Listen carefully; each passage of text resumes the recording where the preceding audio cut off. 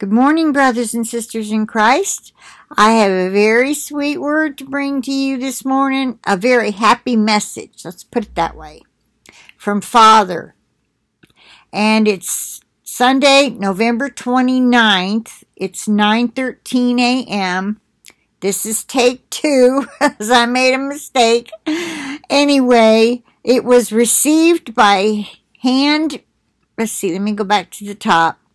Handmaid of the Most High, and she says, I asked the Lord to give me a happy word, and this is what he spoke. She received it on November 28th at 5 p.m. To my beloved bride, my heart is full of love for you. You have stood strong in the many storms that have beset you. You have cried out to me with a broken heart for those who are lost, those who are murdered for their inconvenience, and those who are persecuted for their faith in me. You see the bullies and the evil one's agenda from far off, and warn others, though you are openly mocked and ridiculed, but you have not wavered. I love your steadfast faith in me. I love how you seek me to sustain you in the darkest hours of the morning. You do not ignore my soft words to you.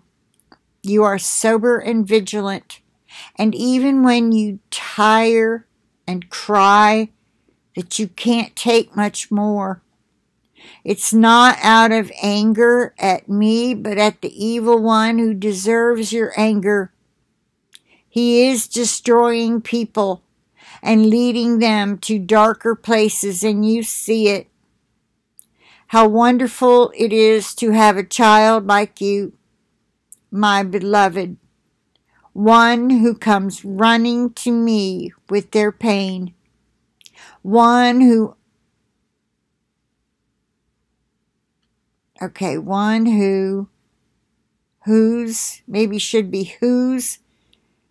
understanding that only at the cross is their healing. Yeah, that should be whose. One whose understanding that only at the cross is their healing. Oh, my beloved, believe me when I say I do suffer when you do. I am your biggest fan. I root with you, as does my angels, to encourage you forward to the finish line. Soon, beloved, the prayers will cease from your heart. You are coming home. Hallelujah! I rejoice and sorrow at the same time, because the disasters that were foretold will begin. They have been planned by your enemy, and he is so eager to undo all the good done for those living on the earth. He is the destroyer, and destroy he will. I will see many before me on the day that comes much sooner than many expect. At that time, the lands of the earth will see profound destruction, and millions of lives will be lost forever. Some, in fact, many of those will be lost, and their judgment is at hand. Many of my own will also die as a result and come to be with me for eternity. That's good news. That happens right after we're out of here. I rejoice at those who will join me, but will also experience deep sorrow at the lost ones, those who never came to me. That is why I have sent so many warnings, but many have dismissed it as smoke and mirrors, murmurings of religious weirdos needing medication, and other disparaging words because they are so deceived and their eyes are darkened. What a shame. I know many of you are very sad as well that so many will not be joining you in heaven. Take these last few hours to pray for them. Ask for me to direct you in those prayers. Don't pray for ease in their lives, but my conviction. Pray that they humble themselves before my Son's cross and repent. I love you. My heart is full of joy to see you, to let you know how deep my love is for you, for the moment that you cannot fully understand my love while residing within your earthly suits, but to be revealed completely when you are in your glorified body. Remember that nothing important is usually easy.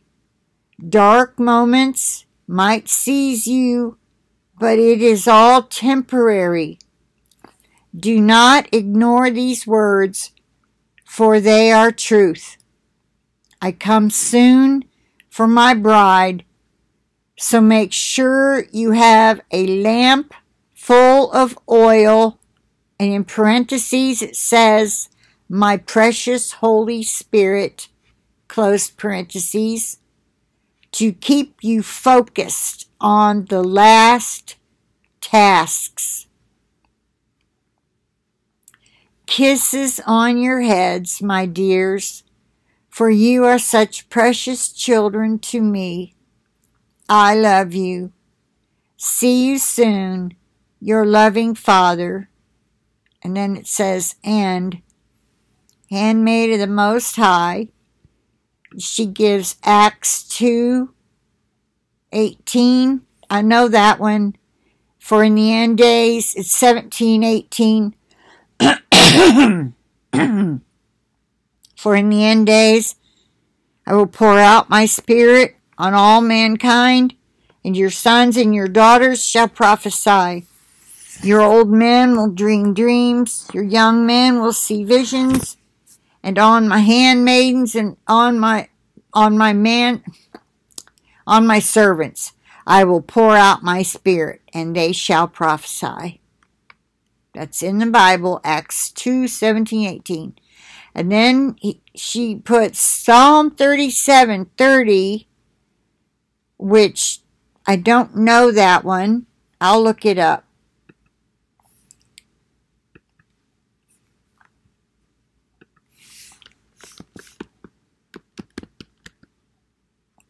$37.30, is that right? Let me make sure. Yeah, 37:30, King James. The mouth of the righteous speaketh wisdom, and his tongue talketh of judgment. So see, we got to tell people there's judgment. We can't be candy coating our messages to people. All right, then she gives 1 Peter 5:14 from the Amplified Bible. Salute. Got to find my sweet spot. This writing is smaller. Salute one another with a kiss of love, the symbol of mutual affection. To all of you that are in Christ Jesus the Messiah, may there be peace, every kind of peace and blessing especially peace with God and freedom from fears, agitating passions, and moral conflicts. He's saying freedom from fears, agitating passions, and moral conflicts. Okay, amen, so be it. All right, Jeremiah 31:3 from the 21st century King James Version. The Lord hath appeared of old unto me, saying, Yea, I have loved thee with an everlasting love. Therefore with loving kindness have I drawn thee. Matthew 28:19-20, King James Version. Go ye therefore and teach all nations, baptizing them in the name of the Father and of the Son and of the Holy Ghost, teaching them to observe all things whatsoever I have commanded you. And lo, I am with you always, even unto the end of the world. Amen. Now, kind of try to remember, Matthew has been said by many was written to the Jews, Mark to the Left Behind Church, and Luke to the bride, or those who go first, the first fruits. That's why in Luke it says, pray that you may be counted worthy to escape all these things that are to come upon the earth, and to stand before the Son of Man. The whole end time prophecy thing is worded differently. So when you go back and you compare them all, that's why in Matthew it says, at the end of this tribulation, I will do thus and so. I can't quote it. But it makes it sound like it's a post-trib rapture. Or how can it be post-trib rapture when Jesus comes after the tribulation? Then he rescues the Jews and starts his millennial reign. He doesn't take them back to heaven. You see? Okay.